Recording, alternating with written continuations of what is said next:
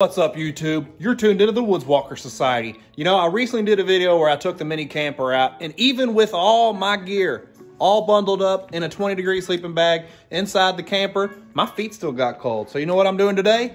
Today, I'm gonna show you guys how to make a heater out of another simple little can and teapot candles. Let's get it.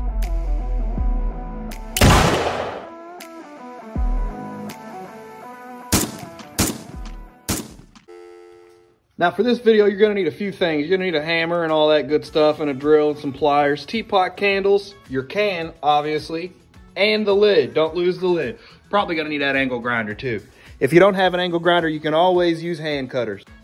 Now the first thing we gotta do is we gotta take our lid here, and this lip with all these sharp edges, we're gonna crimp that with pliers all the way around, and then that's gonna be kind of like a sealing. Gonna also hold it at an angle inside the can like that to direct the heat up and concentrate it. Just crimp it all the way around. Once you have the edge crimped all the way around like this, then you're just gonna flatten it completely. Next step,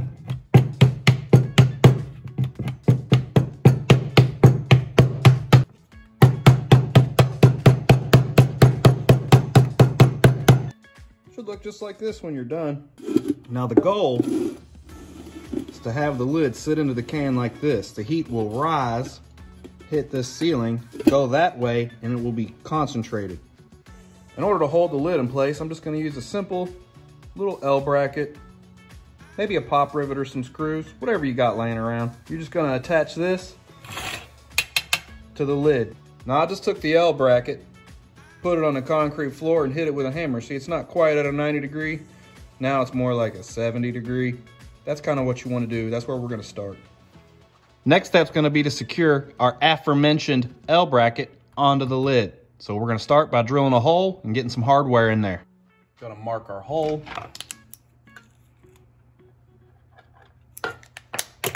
And then drill. We're going to try to cram a pop rivet through there. See if it'll hold. Should look similar to this. And then just pop your rivet onto there. Next, once you've reached this point, you want to figure out how you want it to sit within your can. Now, I want mine to sit about like that in the can. So the only way to do that is to cut a hole so I can get my hand in there. So let's get to it. Flip your can on the side and mark how big of a hole you want. So I've got some pretty big paws on me. So I'm gonna make a pretty decent sized hole. One big enough for me to get my hand in there and light these candles. Once you got your hole marked, get to cutting.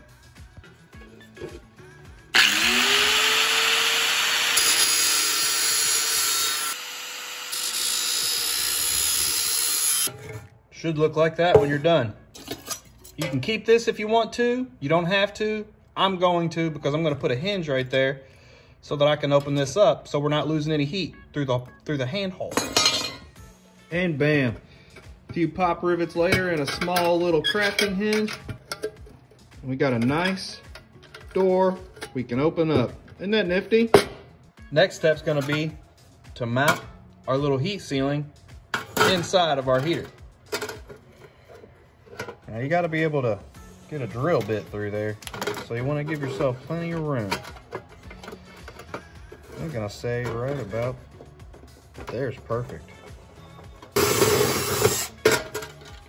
Once you got your hole made, go to the back side, ball that out a little bit. Once you got your rivet on the inside secured to your L bracket, just like thusly, see in there, the heat from the candles will rise, hit here, and it will be forced upwards.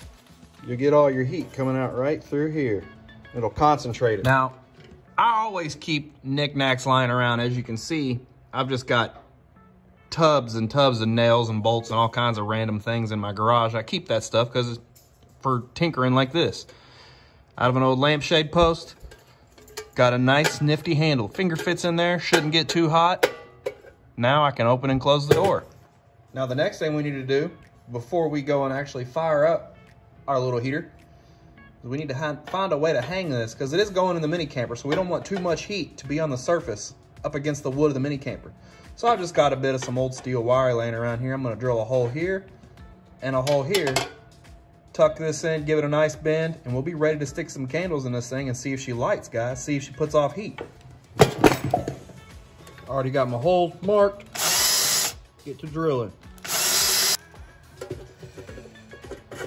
And so, in there just like thusly. Coming together, y'all. It's about time to test this thing. I just got to bend these up. We'll be able to fill it with candles and light it, see if she puts off heat.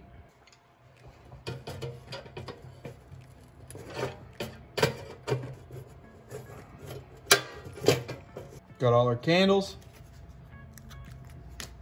Let's get them lit, get them in there.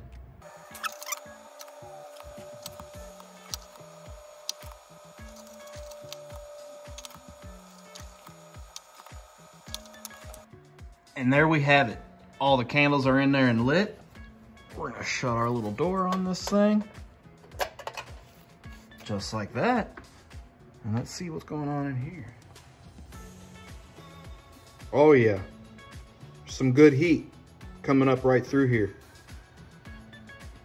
Ought to heat the little mini camper up nicely. What do you guys think? Here I am inside the mini camper, got the little heater going, and she is, whoo boys, she's putting off some good heat.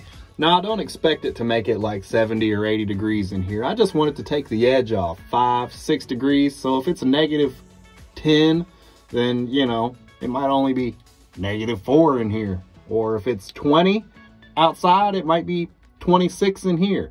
Just that little bit could make a world of a difference as far as comfort goes when you're out here in a little DIY camper just like this. Say hi, Blue. Yeah, such a handsome boy. Good boy, Blue. Yeah, he's a good boy.